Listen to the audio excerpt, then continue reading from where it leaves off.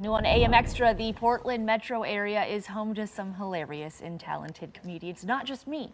And that fact has inspired a new weekly segment. Oh my goodness. Okay, it's called Kickstand Picks, a guide to local comedy brought to us by Portland nonprofit Kickstand Comedy. Joining us in the studio to help us debut some awesome things to check out in a new weekly segment on AM Extra. We've got Dylan Reif, Artistic Director for Kickstand Comedy. Good morning. Professional. Good morning. Yes. Thanks for having me. I'm very excited to Good to talk have you local back. comedy. And Absolutely. Well, we had you in at the beginning of the summer because you kicked off Kickstand Comedy in the park. Yes. Just one of several things that you can go see almost every week here in town. Portland is such a good comedy town. You know, I think people often think, you have to wait till your favorite Netflix show comes through, or your favorite comedian comes through once a year. We have stuff every night in town, not only national touring acts, local shows, and there's just a lot of fun to be had here. So I'm excited to get into a couple of these shows with y'all today. So. Yeah, so walk us through it. We have some shows even tonight. Yes. So Portland's Funniest Person is kind of the Oscars of Portland comedy. Every Portland comic strives for the honor of Helium's, it's probably the top tier award you can get in Portland. So it's a big kind of bracket style March Madness for comedians. Right. And the last preliminary show is tonight for Portland's Funniest Person. Okay. So anyone can enter. You could enter. I've heard some good jokes earlier from you.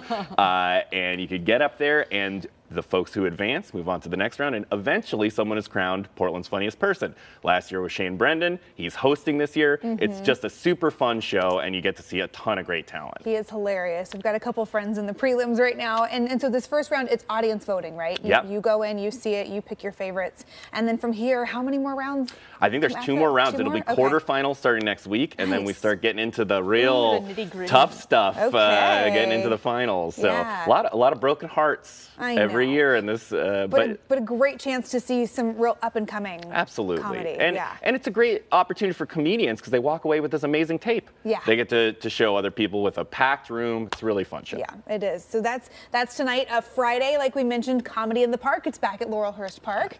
That's a great one. Tell us about who you got this week. This is a really fun show, too, because it's our special partnership with Portland Parks. They do a program called Summer Free for All, where you can see free, cool shows all around Portland Parks all summer long. Music, dance, and we're partnering on this special show for Comedy in the Park this week. It's an all BIPOC comedian performance lineup.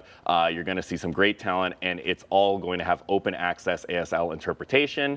So coming out, see a great group of comedians. Adam Posse is headlining. We've got The Real Hijinks, Amani Dene. It's kind of a who's who in Portland, and I can't miss. I mean, we had 3,000 people come out to last week. Wow. So I know Laurelhurst Park. It's like every square foot of space is packed with blankets and low chairs and all that fun It just feels very old Portland. Yeah. It's just funky and fun, and just a real crosshatch of all the folks that make up this awesome community we have in the city. So That's amazing. And then this weekend, people who have more time off on the weekend, how can they get their laughs in? All right, well, going into the weekend, Saturday, this was a postponed show from Pride Month, but we have Les Stand-Up, which is a long-standing LGBTQIA plus queer stand-up show run by Arlo Weyerhaeuser and Kirsten Kupenbender. They're two of Portland's funniest people. I know I keep saying that, but their voices are very unique, and the show is just so